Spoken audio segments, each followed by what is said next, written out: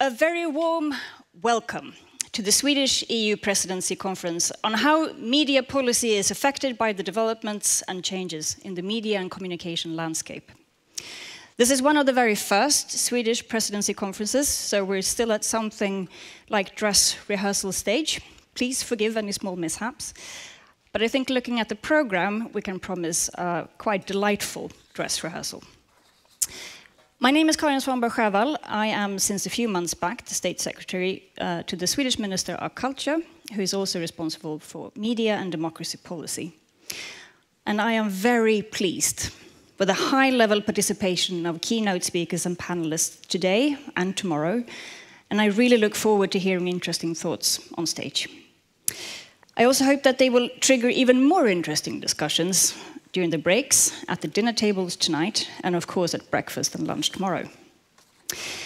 I'd like to start by just offering you a little bit of practical information before introducing the first speakers. And I would also like to mention that the conference is being filmed, and it will be possible to watch afterwards. We will have in total 3 sessions today, including this opening session. The following session will focus on stock-taking of recent EU tech regulation, and the last one today on the future of media policy. It will be a long but exciting afternoon. Tomorrow, the program will start at 9:30 with 2 more specialized sessions, and one will focus on the changing roles of our national media authorities, and the following session on media literacy and the need for a well-informed public. And to finish off, we have asked the moderators to give some thoughts on what has been said. Before you head off tomorrow, there will also be a late lunch. If there is time, moderators will give the possibility to pose questions or to give comments, and if you missed the opportunity to speak in one of the sessions, please don't hesitate to approach the relevant moderator during a break so that we can benefit from your thoughts in the final discussion between moderators tomorrow. We hope to end the last session today that you have a good hour before the buses leave for tonight's dinner. And as this is Sweden, and we would like to be punctual, you are expected to be ready to leave at 7 o'clock sharp from the main entrance. So please be there in time so as to not risk being left behind. The bus ride going north to the university city of Uppsala will take approximately 30 minutes. And after dinner, buses will take us back here. The hotel bar will, of course, be open when we get back for all the urgent discussions that cannot wait until morning. On a very practical note then, tomorrow you will also be asked to check out from the hotel before the conference starts. So please leave your bags and coats in the wardrobe out in the main foyer because they will not be allowed into this room. And finally, before we start, there are 2 questions that I would like for you to keep in mind all throughout these 2 days. Firstly, how has recent changes in tech policy and regulation affected the media sector and media policy? And secondly, what should be the focus for an up-to-date media policy in 2023? And with those words, I would like to give the word to the Swedish Minister of Culture, Mrs. Parisa Liljestrand.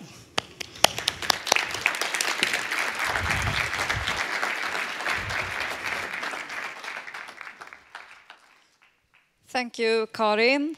Dear Vice President Jourova, if you are here yet, dear participants and experts and national representatives, let me echo my State Secretary Karin Svanberg-Sjöwall in welcoming you to one of the first conferences, actually, in Sweden and in the Swedish EU Presidency. Since last October, I have had the honor to hold the position as Minister for Culture.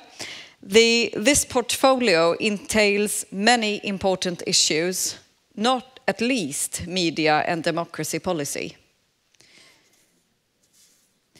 Media policy is, as you are well aware of, about safeguarding the fundamental rights of freedom of speech and freedom of expression.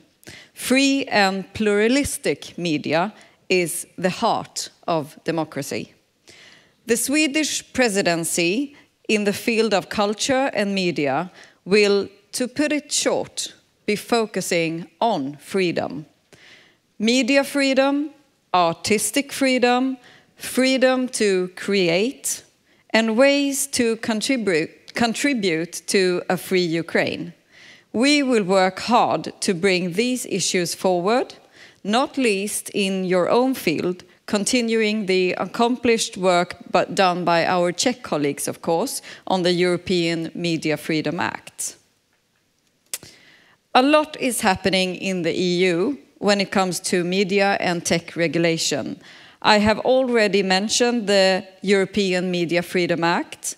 Even though we have not planned to focus directly on the legal act during this conference, I hope that the themes that will be discussed during these days can contribute to further constructive thoughts. Many of you who are gathered here today are instrumental to this process, and I am sure that you will bring the dialogue and the discussions on this important act forward. There is also a lot happening recently in the field of tech regulation in the EU. I think that everyone has had to work hard to keep up, actually, with the new policy and the new regulation that is now starting to be implemented. And we certainly need to discuss how the new initiatives will affect industry, regulators, and public in practice. Our hope is that this conference will contribute to greater understanding, not least when it comes to the growing tech sector and the traditional media companies and how they are affected by the new policies that are developing. I really and truly want to wish you fruitful and interesting discussions during these 2 days.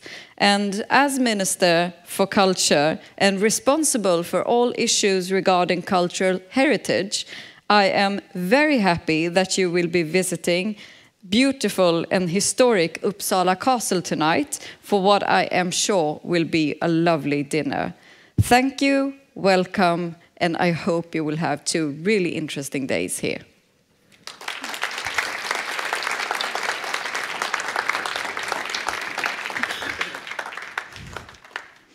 Thank you very much, Parisa.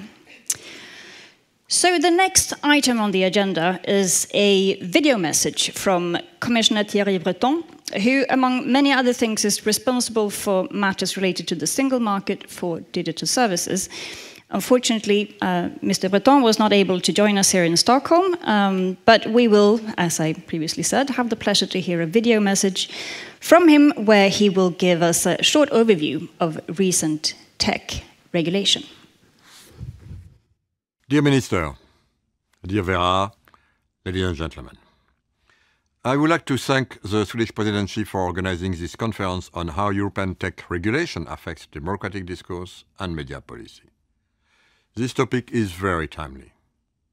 As we get into 2023, it is a good moment to look back at how far we have come in organizing our digital space and what remains to be achieved for our democracy and, of course, our rule of law. I'm confident we will do so thanks to Europe's leadership, anticipation, and acceleration. Let's speak first of Europe's leadership. It is now a widely accepted fact that with the Digital Services Act and Digital Market Act, DMA, Europe has set a global standard for platforms regulation. This was not a given. We needed to set the rules of the game and organize the digital space with clear rights, obligations, and safeguards. We needed also to restore trust in the digital space. It was a matter of survival for our democracies in the 21st century. And it is natural that Europe took the lead. Because Europe is the first single market in the free world. And, or let's say the bigger one.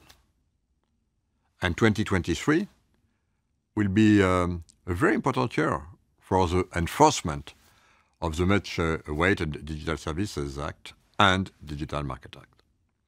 In short, platforms will not longer behave like they are too big to care. Very large online platforms and search engines have, of course, a responsibility to tackle online disinformation and other societal risks, even if their ownership changes. And thanks to the DSA, online services will have to take a greater responsibility in addressing illegal content. Alongside, the DMA will regulate large online platforms that act as gatekeepers between end users and business users, including media services. This brings me to my second point on anticipation. My key message: be ready.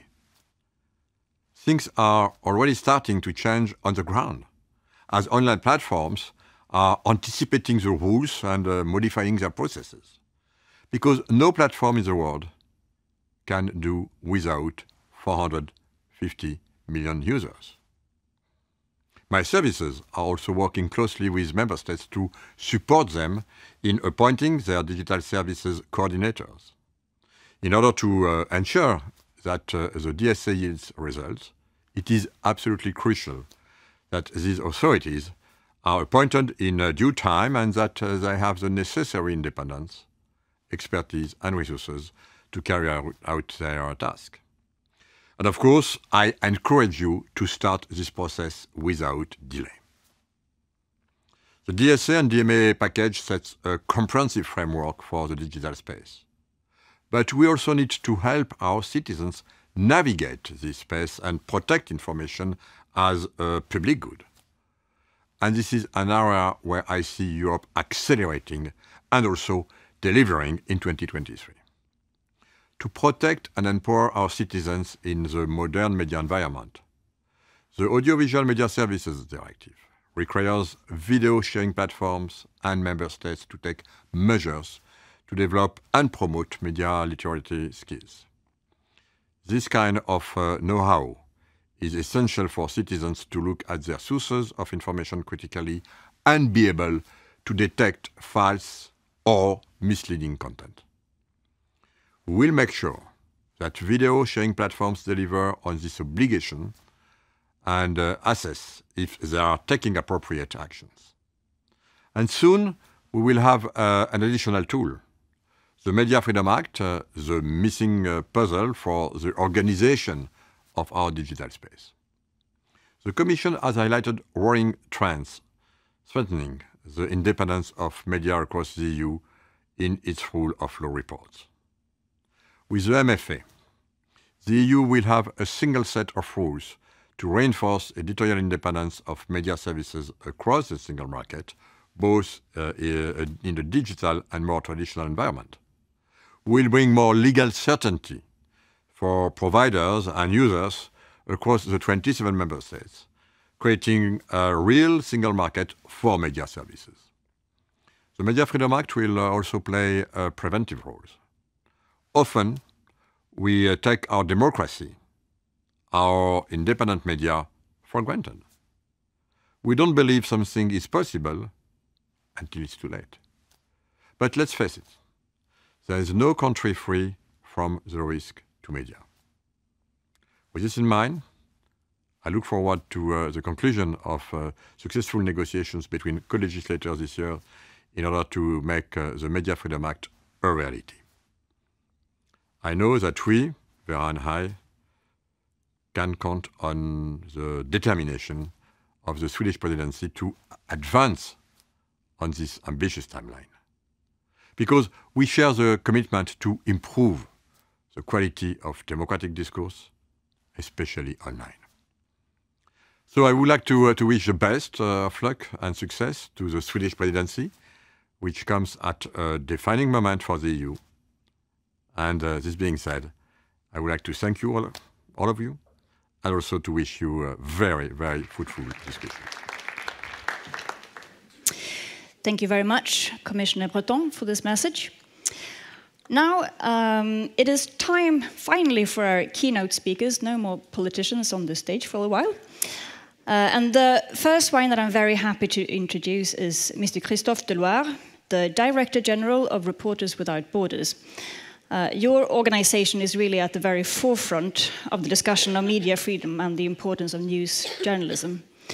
And for me, as someone who's dabbled a little bit in journalism myself, it will be very, very interesting to take part of your reflection in this time of change, but also of very big challenges for journalists around the globe. Please, the floor is yours. Thank you so much.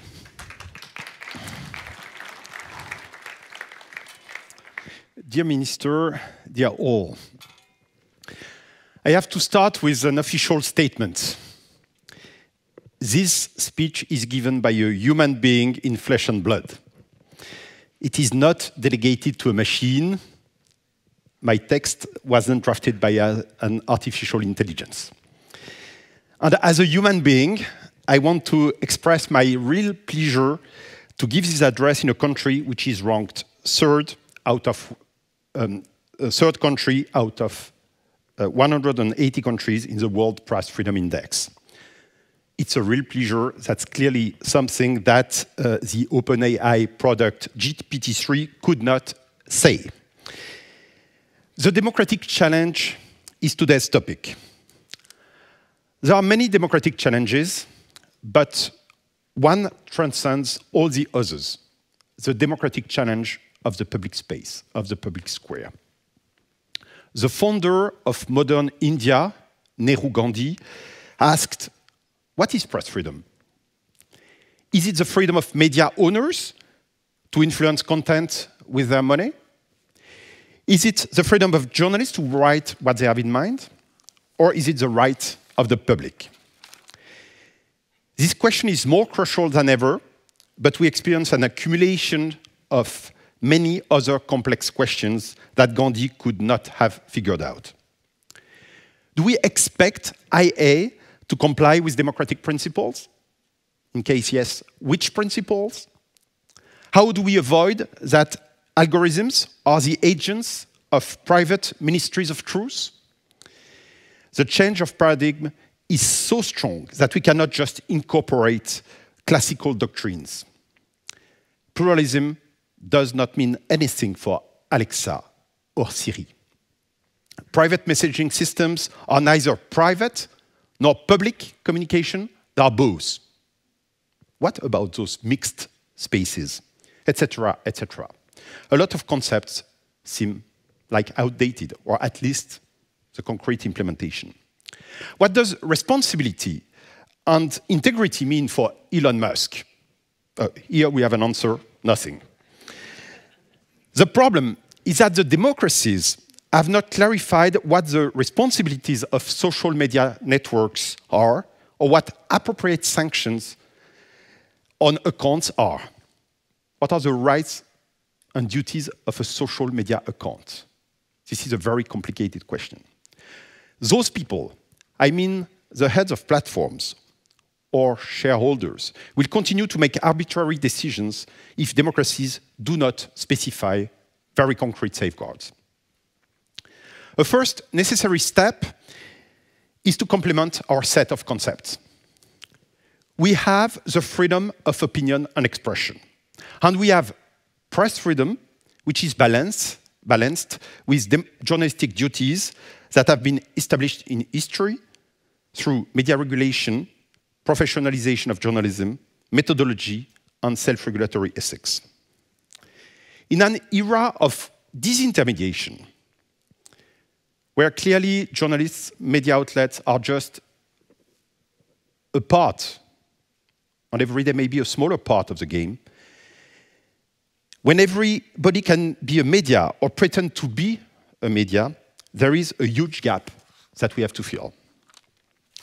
We surely cannot extend the rules of journalism to everybody. This is not feasible, and would it be feasible, it wouldn't make sense.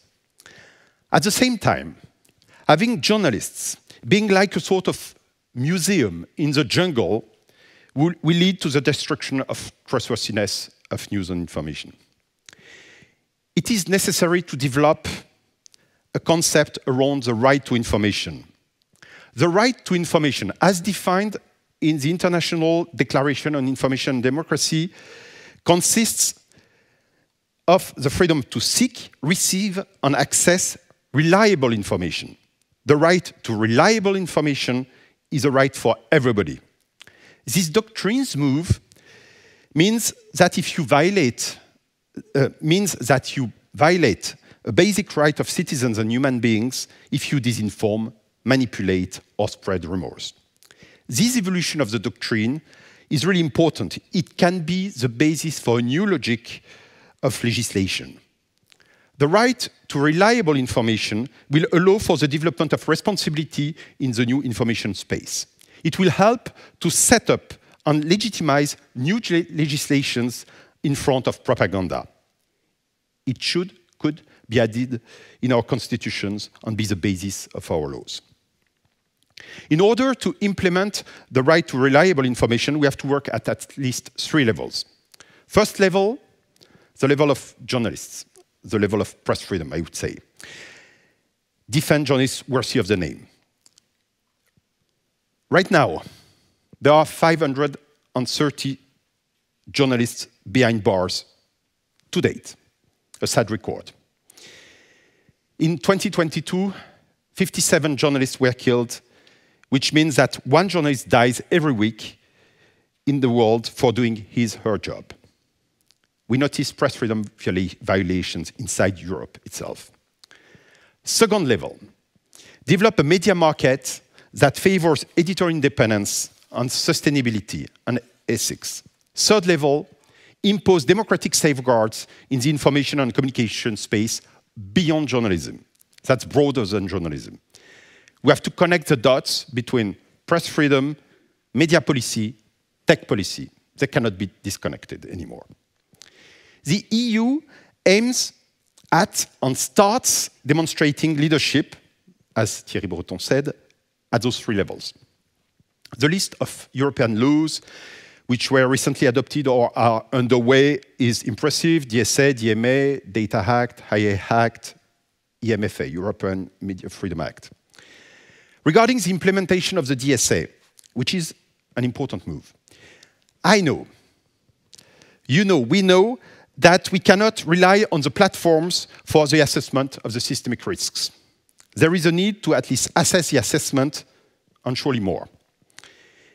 In order to reinforce the legitimacy of this regulation, the EU Commission will have to delegate some of its own responsibilities to independent bodies. It will be crucial in the future. The proposed EMFA is unprecedented too. Yet, it needs clarity on many provisions like on the ones to ensure editorial independence. On platforms' responsibility, EMFA is a strong opportunity for much more ambition in the fight against disinformation through the promotion of trustworthy information. The Union must come up with further responses consistent with the scale and gravity of the situation. Let me highlight 3. First response: gather democracies so that they create a common democratic information space. We know that both tech companies and despotic regimes in very different ways want to impose a new world media order. In front of this, we need a multilateralism of democracies. The Partnership on Information and Democracy, initiated by Reporters Without Borders, has now been endorsed by 50 countries on all continents, including 25 member states of the European Union. Sweden is one of the signatory countries, and we would welcome if Sweden would play a bigger role in this effort. We hope that the new government will amplify its engagement. The civil society-led implementation body of the partnership, the Forum on Information and Democracy, has drafted hundreds of concrete recommendations for policy frameworks about tech companies. Dozens of those recommendations from the Forum have inspired the EU Code of Practice Against Disinformation. Hundreds of other existing recommendations could clearly fill the gaps of the DSA and the Code of Practice. Further obligations are needed in the fields of transparency of algorithms, private messaging systems, and pluralism of algorithms. Principles for responsibility regimes for social media networks and their users have to be imposed by democracies to platforms. Ideas are available on the table. There is also a need for external audits of tech services. We need for the information chaos the equivalent of what the IPCC is for climate change. The plans for the Observatory on Information and Democracy are available. We have promising discussions with the OECD, but the EU should sustain this effort too. We call on the EU to use the expertise now built up by the Forum on Information Democracy and take full advantage of this new multilateralism. A multilateralism that connects governments with the civil society, which is a key for the legitimacy of decisions. And clearly, the European Union can play a bigger leadership role in this effort. Second response. Make compulsory mechanisms to promote reliable sources of information. Algorithms promote sensationalism, lies, hatred, etc. Beliefs prevail over facts. It's urgent to reverse this logic, which unfairly disadvantages quality journalism. There is no integrity factor in the algorithmic indexation. Trustworthiness is not a criteria at all. It is essential to oblige platforms to promote reliable information sources, not just to promise that they will do, but to take very concrete commitments that can be assessed. We've made a huge progress with a market solution which is non-discretionary, which is scalable, which is European. It is called the Journalism Trust Initiative, JTI. With stakeholders from all over the world, we developed an ISO-type standard about journalism under the aegis of the European Standardization Committee. In order to verify compliance, the certification market is now available. As we are here in Sweden, I have to mention that we did work with Swedish stakeholders. TT News was part of the standardization process. Svenska Dagbladet entered the JTI process. What we have to achieve is that digital platforms, advertisers, philanthropists, public funders provide incentives to certified media outlets. We have made progress in this field too. The Journalism Trust Initiative, JTI, is mentioned in the EMFA proposal, and the reference to JTI has been included in the EU Code of Practice against disinformation as a trust indicator. But for the moment, if we have a concrete look, only one platform committed in this Code of Practice to work on amplifying reliable sources of information, just one. That's Microsoft. The reluctance of other ones proves that a voluntary commitment is not enough. The EU should move to enforcement. The EMFA, especially its Article 17, is an important opportunity for that. European standard, but universal reach. 50% of the first 500 media entered into the JTI process come from the Global South. JTI can be used as a criteria for the allocation of development aid earmarked for the media. We are having discussions with development agencies, and we will be delighted to discuss it with the Swedish International Development Agency, SIDA, dear to us. Third response, establish a system for the European information, a system of protection for the European information space. We need to address the asymmetries between open and closed countries. The current globalization of information and communication space does give a competitive advantage to despotic regimes in front of democracies. Concretely, Russian disinformation before and during the war in Ukraine prompted the EU to impose urgent sanctions. It is now essential for the EU to put in place an appropriate and sustainable legal framework for such decisions. RSF, Reporters Without Borders, proposes a system for the protection of democratic information spaces which would include a reciprocity mechanism. It would be implemented by independent regulatory bodies and would be more legitimate than economic sanctions. We recommend that the MFA, in its Article 16, should include such a system to protect the European information space. The President of the European Commission announced that it would introduce a defense of democracy package in the second semester, it will be another opportunity. So as a conclusion, I don't know if Vera Jourova did enter the room, but we are very grateful. I will say it later to her for her efforts on tenacity. In such times, it's difficult for a lot of stakeholders to realize the change of paradigm. A lot of industries would prefer business as usual, but business as usual, vision as usual, regulation as usual, solutions as usual, in a fully new context, would destroy journalism, and beyond journalism, democracy. We need a new deal. We count on Vera Jourova and others. We count on Sweden. We count on Europe. Thank you. Thank you. Christophe Deloire. Thank you very much for this thought-provoking intervention. Let me now turn to our next speaker. I am very happy to welcome Mrs. Silla Benke.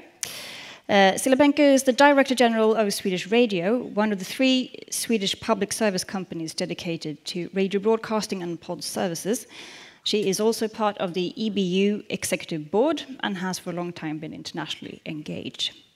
I know that Silla is to be also deeply engaged in questions that relate to all of the topics that are up here today, such as the continued and important role for traditional public service companies in a new and digital world. Silla, please. Thank you, Karin. Hi, everybody. Good to be here. It is the 9th of February last year here in Stockholm. The restrictions due to the pandemic had just been lifted. There is a feeling of relief and relaxation in the air. We were heading for better times, we thought. How wrong we all were. Just a couple of weeks later, at 4 in the morning, President Putin decided to invade Ukraine. And since then, we have a historical war going on in Europe, close to our borders. 6 minutes past 4, my company, the Swedish Radio, started a 48-hour-long broadcast, and we got 500,000 new listeners in a country of 10 million people. This tells me that strong and independent media is always important, but in the time of crisis, more important than ever. Therefore, the things we're here to talk about today, EU regulations affecting media and media freedom, is of course of crucial importance. Thank you very much for the opportunity you have given me to talk about the subject that I have devoted my entire adult life to, and that I think is absolutely essential for a well-functioning democracy. This conference is taking place at a time of rapid and profound changes in our world. A rather dark picture emerges. There is completely new and a very dramatic security situation in Europe that will affect all of us for a very long time to come. A situation that has fundamentally also affected media and the communication landscape. And I will divide my speech into 3 parts. First, the new landscape. The Russian attack on Ukraine in February last year has redrawn the security policy map in Europe for a very long time to come. In Ukraine, thousands and thousands have died on the battlefield, in the cities, in their beds when a bomb hit their house. The supply of water and electricity has been demolished. Hospitals have been bombed. Many roads have been destroyed. And there are few glimmers of light right now, at least if you ask me. We are also in the midst, at the same time, of the biggest assault on truth and on democracy since many, many decades. The invasion has led to both personal tragedies and threats to independent journalism. The Russian Duma has criminalized factual reporting, the Russian military has shelled broadcasting towers in Kyiv, and the Kremlin has blocked access to trustworthy and independent media. I've been a member of the European Broadcasting Union's executive board for many years. The discussions inside the board, the topics that we have to deal with, are often very complex and very new. Currently, one of our focuses is on how we can support one of our members, so that they can actually be able to distribute their journalism, protect their employees, and find ways to get their content out when the regular broadcasting opportunities have been bombed to dust by one of the world's great powers. Since last summer, my colleague, Mikola, is also a fellow member of the same executive board. Mikola, he is the Director General of the Ukraine public service company called UA PBC. Some meetings he's participating via Teams from a bomb shelter.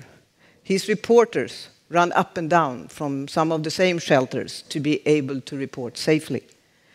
This is what everyday life looked like for Mikola, for his employees, and for millions of Ukrainians. Shelters have become a necessity. In the new communication landscape, we must have a plan on how do we actually create a secure and robust digital infrastructure. We must learn from what is now happening in Ukraine. At the same time, there is another war going on that affects many of us, the hybrid war. It's not a war on the battlefield. It's not a war with bombs. The modern hybrid warfare has left the battlefield and has often moved into cyberspace. Hybrid warfare is cheap, and there's a large toolbox to pick from. You can find digital and social media platforms used by states or by groups with the aim to weaken or to destabilize nations, state security, individuals, or companies. Hybrid warfare is, of course, also a threat against media organizations. Media is often a key target in a hybrid warfare. The reason is very simple. Anyone who succeeds in devaluating trust in independent media has an easier time influencing a country from the outside. When the truth is no longer there, part of a society's foundation actually disappears.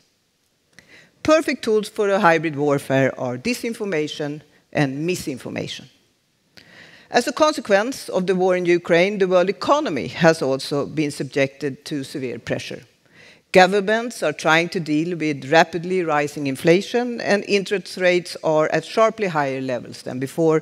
And on top of that, we also face an energy crisis. In this new landscape, we see how democracies around the world are being challenged. In a study from the University of Gothenburg, it is stated that the number of democracies in the world has not been so small since the end of the 80s, when the communism collapsed in Europe.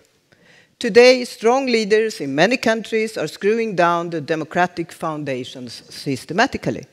And the researchers at the University of Gothenburg calculated that there are only 32 pure liberal democracies in the entire world right now. Only 13% of the world's population actually lives in a liberal democracy. How these challenges facing the global community that I have just mentioned will affect the world's democracies remains to be seen. What we know for sure is that in many countries, authoritarian leaders use crisis to advance their positions and to reduce freedom. We saw this not at least during COVID. And this leads me to the next part of my speech, which is, of course, the new media landscape. The challenges for public service and other media in the new communication landscape are enormous. We deal with them on an everyday basis. In Sweden, we currently have a very strong dual system, and that is strong and independent public service side by side with a wide range of successful commercial media. And that is a system that I'm very proud of and that I hope we will all protect in a media world that today is much, much more global and much, much more digital. If we cannot guarantee media freedom, if we cannot guarantee our opportunities to operate independently, it does not actually matter if we succeed in our technical developments, nor if we are successful in attracting the right employees, for instance, or innovating new attractive content. Threats to free media, to public services, increases in time of unrest. Security policy changes in parallel with a depressed world economy constitute a dangerous basis for further restrictions of media freedom. And therefore, it is very important right now that we are very attentive in the coming months and in the coming years. Reporters Without Borders annual press freedom index that you heard that Christophe mentioned shows a very, very worrying trend. Several EU member states have plummeted down the list, an undeniable consequence of sweeping restrictions to media freedom. Of course, these countries often dismiss these claims. They say that the outside world is biased, independent voices that raise the alarm are merely tools manipulated for political gain. And none of that is true, of course, but nevertheless, the narrative is very, very effective. It is an effective way of silencing the critics and dismissing calls for necessary reforms to strengthen rather than to restrict media freedom. It is easy to understand why authoritarian regimes want media to be loyal. It gives them control. It gives them control over the flow of news, and it is a way to silence difficult questions. It is a way of avoiding accountability. We also live in times when the political discussions has increasingly come to be about how reality is actually described rather than about one's own vision, one's own political ideals, or one's own ideology. When journalism confronts these descriptions of reality, media often end up in the firing line. In the populist narrative that has become more and more common, journalism is the bad guy. Free and independent media are singled out as part of the elite, as part of the liberal establishment, in opposition to the rest of the society, as serving their own interests, or as tools for people who want to do harm to their own nation.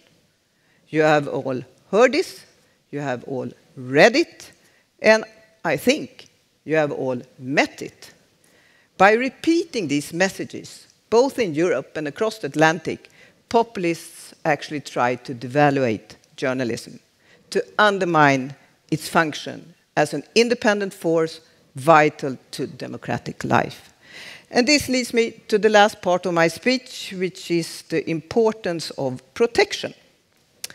In my role as the Director General of the Swedish Radio and as a member of the Executive Board of the EBU, I often take an active role in discussions on freedom of the press, public service, and the wider role in a democracy, both in Sweden and throughout Europe. And I have to admit, sometimes it feels like preaching to the choir. Everyone seems to agree. Very few politicians openly say that they want to dismantle or weaken media freedom. But the truth is this: attacks on media freedom are becoming more widespread in countries all across Europe. So what can legislators in Europe then do to prevent the development where more and more countries are moving towards an authoritarian development and where the freedom of the media can no longer be taken for granted? Well, it's actually a number of things. Because big changes often start with very small steps. And this is why it is important to take a close look at the debate at both the national and the international level when worrying signals start to arrive. Restrictions on freedom is more difficult in the light from public exposure. At the European level, there have been some initiatives that are very promising when it comes to protecting media freedom. I do really appreciate the initiative, for instance, behind the European Media Freedom Act. The ambition from the European Commission to protect independence, pluralism, and transparency in the European media landscape is extraordinary. But it took long before the EU started to act when countries within the Union attacked the freedom of the press. And at the same time, I have to say, I'm concerned that things that work fine at the national level are now at risk of being regulated at the European level. Swedish media freedom is part of a constitutional law that dates back several hundred years. We have a very well-functioning system with independent public service media that have long broadcasting licenses, a proper distance from the politics, an extremely high level of trust and reach. Now, a European Board for Media Services is to be established with, if you ask me, unclear powers, unclear scope, an unclear mandate and independence. And of course, there are extensive risks with such a system. In addition, what does the phrase adequately funded public service media in the EMFA actually mean? Even public service media with a significantly changed scope can be adequately funded based on a new mission. What protection has then actually been created? And don't get me wrong now, I do appreciate that it is stated that public service is important and that we need sufficient money. All I'm saying is be aware on how this is now being used. It is important to be careful and to search the balancing point in the forthcoming work with the EMFA and to define and omit from the proposal the areas within the field that are best to be regulated nationally. When it comes to the Digital Service Act and the Digital Markets Act, there are also a lot of good intentions behind them. However, they do not resolve all the problems that public service companies encounter in the digital landscape. I'm actually not so sure that the online platform providers will stop to remove or to meddle with the content or services from public service. In most cases, the possibilities that the DSA establishes will not be adequate for many of the members of the European Broadcasting Union. It is also important to mention that the DSA doesn't fully open up the black box of the recommendation systems. For me, it is important to encourage the decision makers now in the forthcoming legislative process to further strengthen media providers' rights. There are good reasons for member states to take measures to ensure prominence of material of general interest when it comes to audio as well as video. The need for national regulations in this area will most likely increase in a more digitalized and heterogeneous media landscape. It is easy otherwise to see a development where content of general interest is given a less significant place in various searches when presenting material or in interfaces that meet the consumer. Also, public service media, you have to remember, lack the bargaining power to insist on inclusion on such platforms and findability and prominence of their services. So, we do live in challenging times. One thing I am absolutely convinced of is that the access to free and independent media has never been more important. The role independent media play in a democracy is crucial. Preserving and strengthening that is everyone's responsibility. Thank you very much.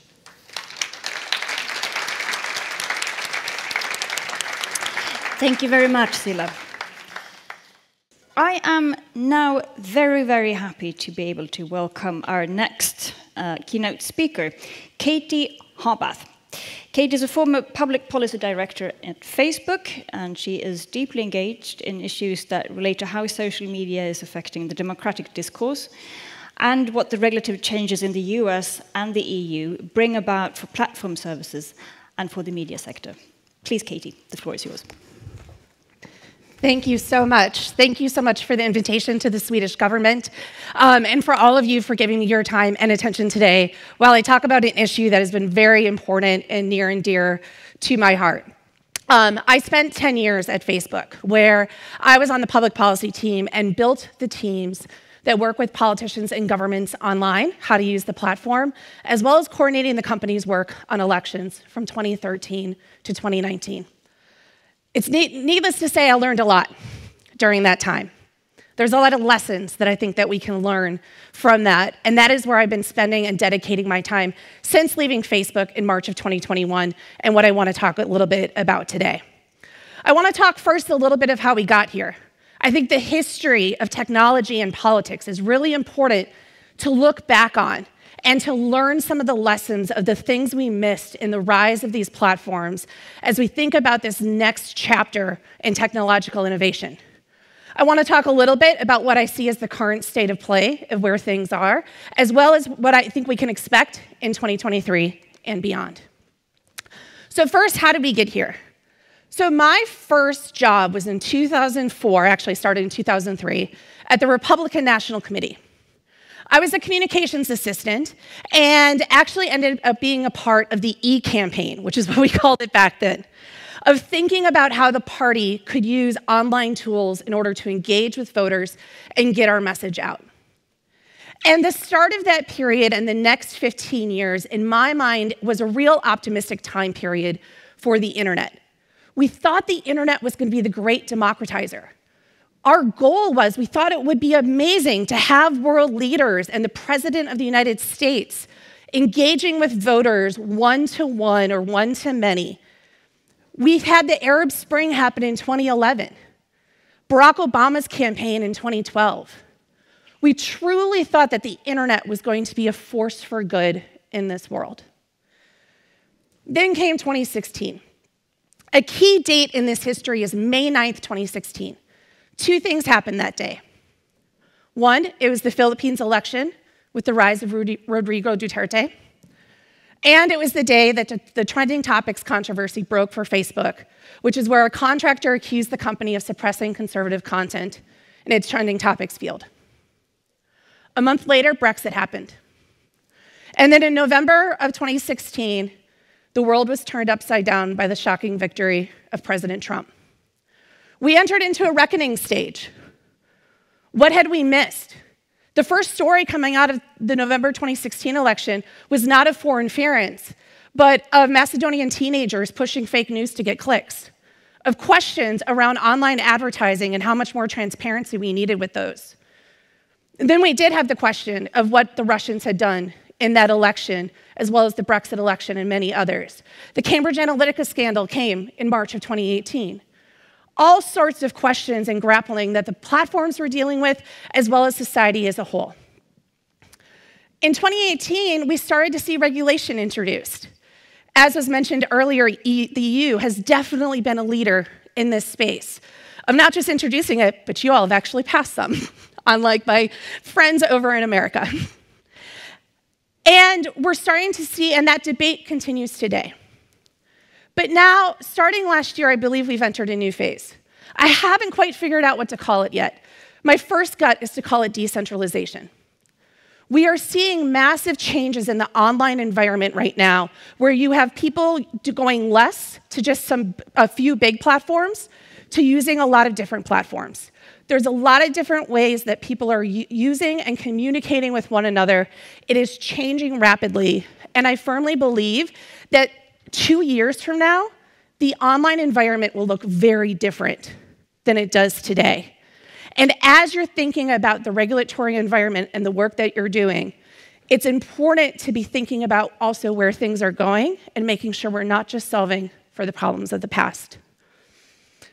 So the current state of play. There's 11 things that I've been really seeing happen right now that I will go through quickly because I only have 15 minutes, but happy to talk about more later. I talked about the legacy platforms struggling. Rise of TikTok has taken away a lot of users from Facebook and Instagram, YouTube, others. These newer platforms are also, you have in America and other places, more far-right platforms that are coming on board. You're seeing people use messaging services more, which was talked about earlier by Christoph. These are really important places to look and make sure we're paying attention to because they oftentimes don't have the resources nor will to do some of the efforts that the bigger platforms have done. We've seen a lot more collaboration between government, platforms, and civil society. We saw this in the Brazilian election last year with the efforts that the TSE have done. The Code of Practice Against Disinformation, I think, is another amazing one to look at. Same thing in America. However, that collaboration is now bringing up questions. It's starting right now in America, but I think it will spread, of what is the appropriate role of government, of encouraging platforms to take certain measures on online speech.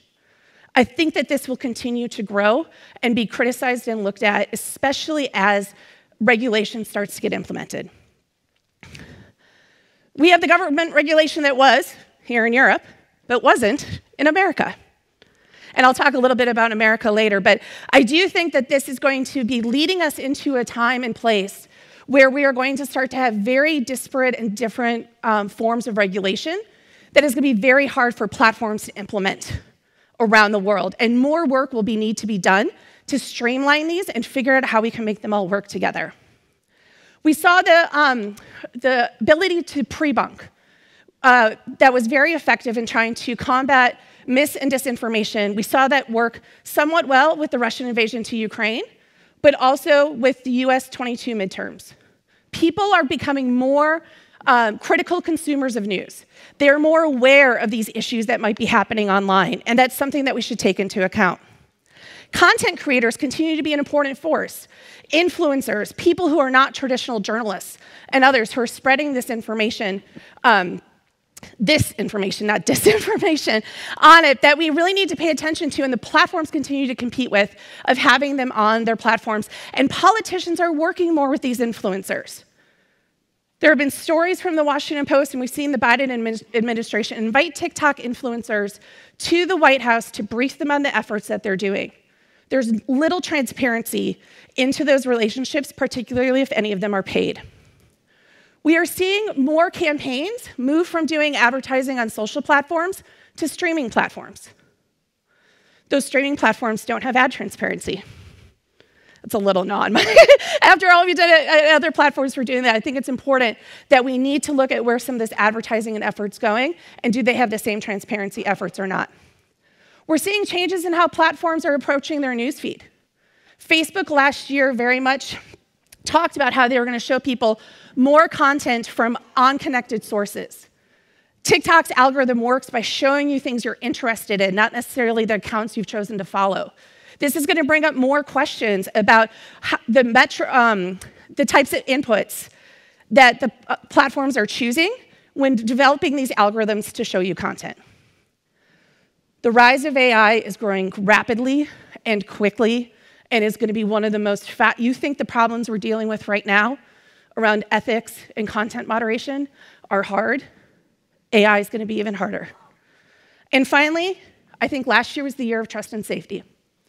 You now have, over the last year and a half or so, so many more people that have worked inside these platforms that aren't anymore. They either left on their own volition or they've been laid off. These are people, one of the groups I work with, the Integrity Institute, which some of you may work with, is a membership organization where we have over 100 members of people who still work at or worked at companies that are trying to open source more of this work. They're trying to work with people like you to better bridge that gap between how the tech companies think about this and how policymakers and regulators might think about this. And I highly encourage you, if you go to their website, integrityinstitute.org, and their resources section, we have more there. It was mentioned earlier, and I just want to repeat it, but democracy is at its lowest level since the 80s, with much of that decline happening in the last 10 years. Now, is the online environment and social media the only reason for this? No, but it's certainly a big one. And we need to start thinking about, as we're investing money, not just in democracy building, but how do we prevent democracy backsliding? And that may require us to do work and partnerships with different organizations and countries than we may have done in the past. By the way, this data is from VDEM, which is one of the more leading organizations that measures democracy.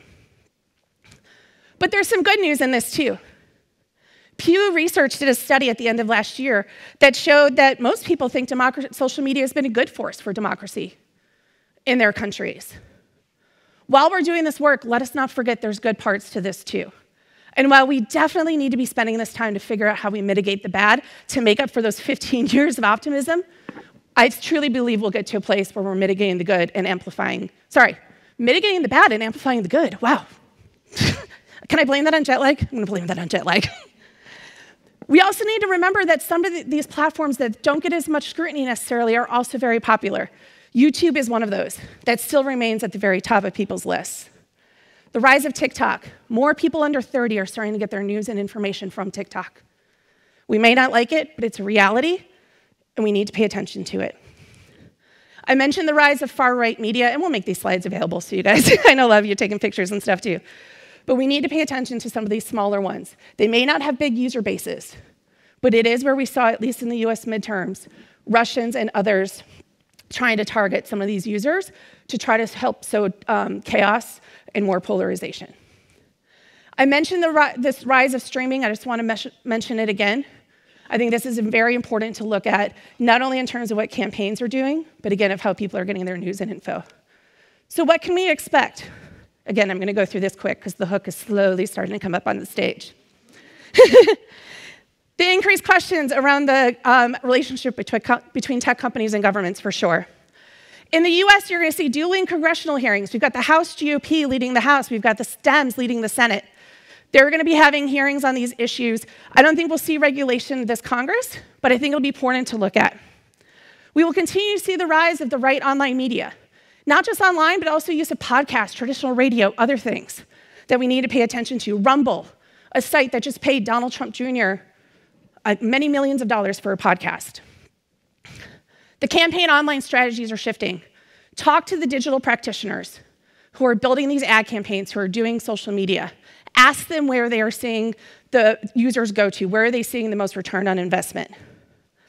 Pay attention to AI. I was talking to a friend yesterday, and we were talking about how 2025 is going to look so different.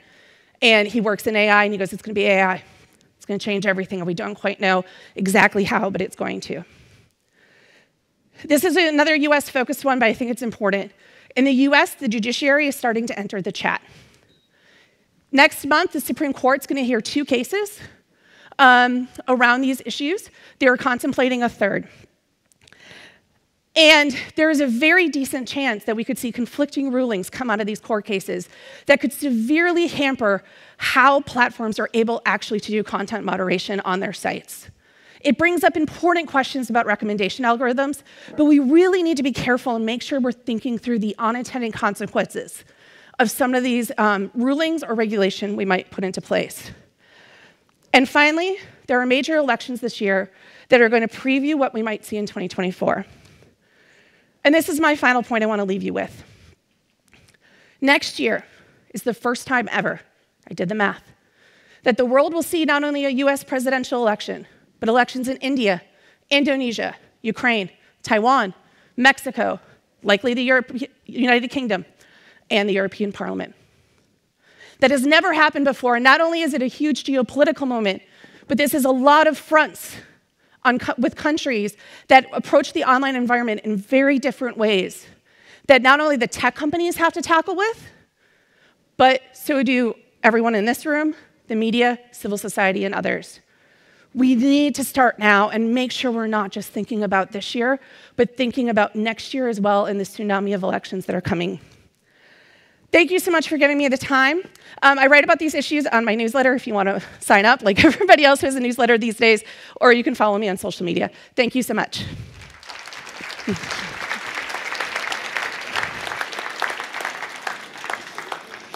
Now, we've had 3 different perspectives to take us into the first coffee break. That will be in a bit. Don't rise. We will start again at 2:45, and Mr. Tobias Bornacke will then take over as moderator for the last session dedicated to tech policy. But last, but definitely not least, it is a great honor and a pleasure for us to have Vice President Vera Jourova here as our next speaker. Let me just say that we've been very, very happy with the excellent cooperation that we've had with the European Commission when planning this conference. And we are also very grateful that the EU Commission is co-funding this conference. Vice President Jourova, the floor is yours. Thank you. Ladies and gentlemen, good afternoon. Well, I am competing with the coffee break, yeah? But I will be brave, because we are co-funding it, no? You will be sitting and listening. Thank you ahead for that. I came here to meet you and to meet the minister, to meet the representatives of the media, Madam Director of the radio, Madam Benke. Yeah, it sounds Hungarian. Benke. Oh, it is Hungarian. Okay. But first of all, I wanted to have a speech here which might maybe clarify how we mean it, the Media Freedom Act and the broader context of what we do to protect better democracy and rule of law, including the freedom of speech in the EU. And I can hardly imagine a better place to discuss the challenges of modern democracy than Sweden, because your first constitution from 1809 Your democratic traditions and practices give Sweden a unique authority to be a leading force in the EU when it comes to this debate about democracy and rule of law. It explains why whenever we start the discussion, there are always several states with long-lasting democratic tradition, which are very vigilant about what the Commission is going to propose, because there is always this message, do not decrease our standards. We are not going to sacrifice our standards because there are other member states who are not there yet. So I have to say at the beginning that whatever we do, and it also applies to the Media Freedom Act, we do not want to touch the systems which work well and which should serve as good practice for others, rather than something to be dismantled in the name of common Europe.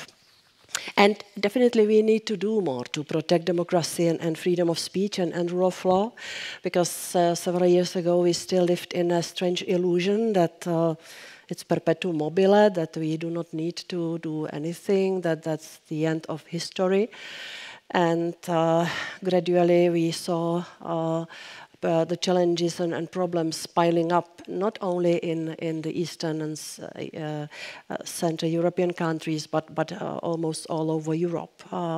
So we realized that we have to deploy some more mechanisms and safeguards in common Europe, not to see dismantling of democratic system, and not to see the autocratic systems and the autocrats to gain the power.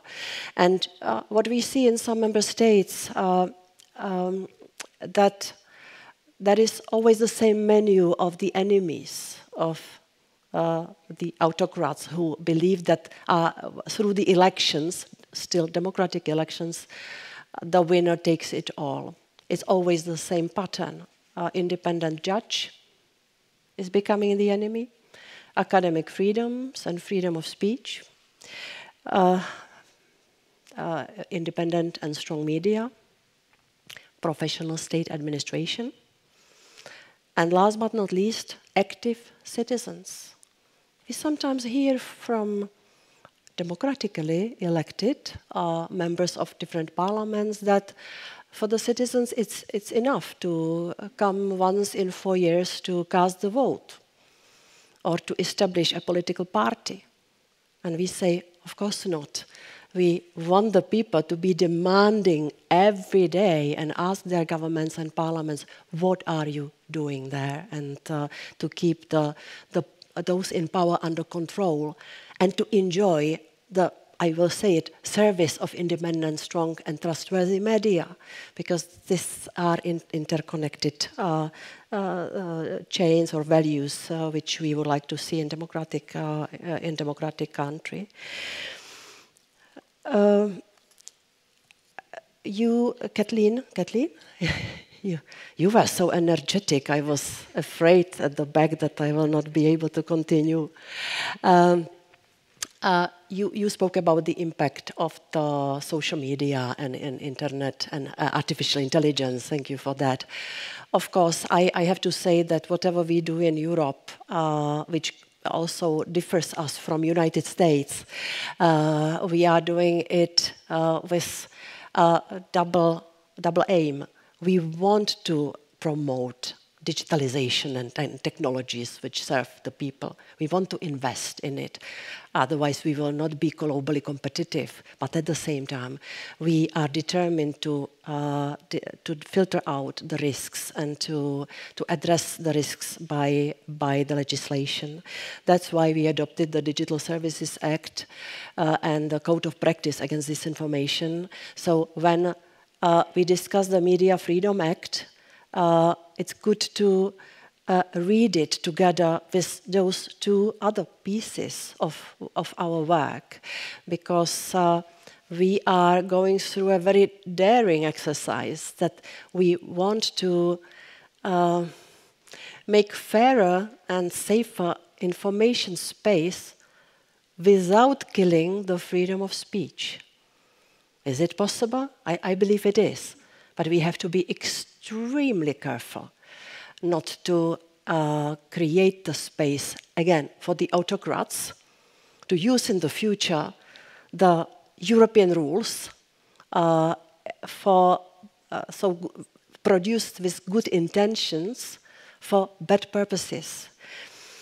And I lived half of my life in communist Czechoslovakia. I remember my father who used to tell me, Veruska, do not believe anything you read. There was absolutely there were no media, and there was, of course, no freedom of speech. Now, my message is, please do not believe everything you need. Yeah, it is a similar story, but we will have to do everything. Not only to adopt the legislation, and I will come to the media law in a minute. Yes, I know the coffee is waiting. But not to open the space for any kind of censorship. I spoke to Helen Thorning-Schmidt from the Facebook board, and she told me 90% of the requests to moderate the content, to remove the content from Facebook, is coming from the governments. It must not work like that, because, it works like that, but I can imagine that from the governments the requests are about the content, which is something they don't like, because they are critical of the government. Is it disinformation? Every content which is uncomfortable for me as a politician? I am convinced not at all. So we must not launch some era of content moderation / censorship. Also the use of AI in content moderation. We are not very explicit about that in our legislation, in the Digital Services Act and in the Code of Practice, but we know that the platforms are using artificial intelligence for detecting the pieces of disinformation, and more than that, the illegal content, which is hate speech, which is child pornography, and which is terrorism and extremism. And my response is, probably you have to use this technology, but at the end of the day, there must be a human being who will look into that, whether this is really hate speech, whether it's not covered by the freedom of speech. Here comes the case from the last week in Lithuania. Facebook removed the content produced by the people who were expressing their views on the war in Ukraine, because there were some bad words which in the Lithuanian context meant something else than for somebody who just gets the words translated. And I asked Nick Clegg, could you please invest more in hiring the people who understand the sensitivities of the language?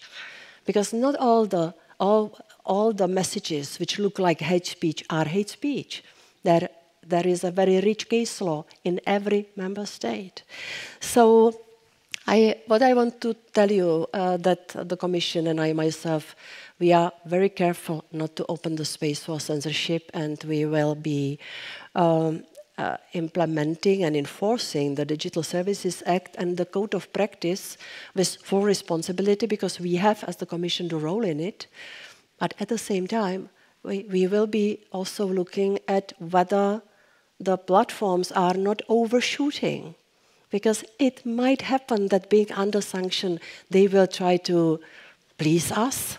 They will never please me if they remove the content which is not comfortable, which is not nice, but which deserves the protection of the freedom of speech.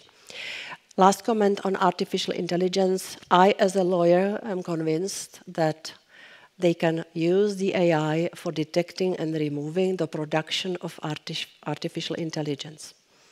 So I speak about the bots, about the fake accounts, about everything which is not the production of the real people. Because in good old legal traditions in the EU, we are protecting the right to speak of real persons. So I will close this chapter on disinformation by saying that by the end of January, we will get the first load of the data from the signatories of the Code of Practice against disinformation. I have big expectations, and we have to work well with the data, because we don't know still how disinformation impacts the society. And it might differ state by state. So we will get the data, and for the first time I will give it to the researchers, to the sociologists, to the security experts, and they should read through the data and give us the message. Is it serious? Should we do more? Or should we, and now pay attention, should we trust more European society, that the people themselves will become more and more resilient and stronger, and be able to face the attacks through the disinformation and be able of better and more critical thinking. Because this is what I hear in the United States. You in Europe do not trust your people. You want to regulate the speech. I don't believe it's the truth. But we have very, very bad experience in Europe. Last century was full of it. Just imagine if Mengele or Stalin would have had social media. The war would be quicker, maybe with a different result, I don't know. Just imagine if Mengele should have, if he would have had the AI for identification, who is the right race, who has the right to survive.